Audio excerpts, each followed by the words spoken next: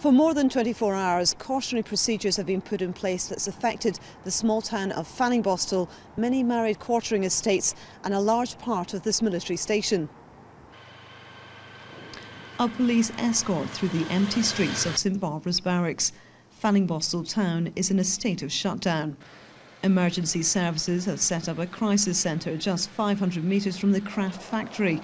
More than 700 volunteer and specialist fire personnel from as far as Hamburg and Hannover are on standby should the hazardous materials become unstable. We have a chemical accident in the factory here in Fallingbostel, in Bad Fallingbostel. There's a big tank and they took two chemicals together, and that's not the best idea. The dangerous was the reaction from these chemicals. And did it give a gas, or is it fire, or is it? It becomes a gas and go out of the tank. The situation has been critical for more than 24 hours now, but when first informed, Fallingbostel Station's housing and welfare teams immediately put their major incident plan into place to evacuate identified homes and cordon off parts of camp.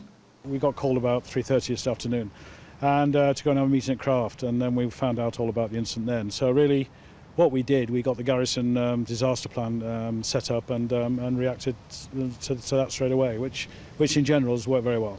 Because the exclusion zone impacted 3 of our housing estates, roughly about 370 personnel were evacuated from about 6 o'clock yesterday afternoon through to about 2 o'clock this morning in 2 separate incidents.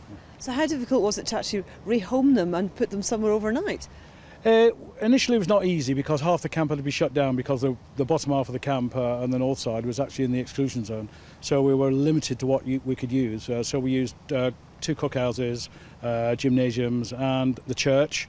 But mainly it was families themselves who reacted through the unit welfare officers, who got everything together and did a bit of community support, and everybody fitted in and helped in and took families away to their own houses, which were outside the exclusion zone, which was marvellous. Some families did end up on camp beds, in welfare centres, in gymnasiums or single accommodation blocks.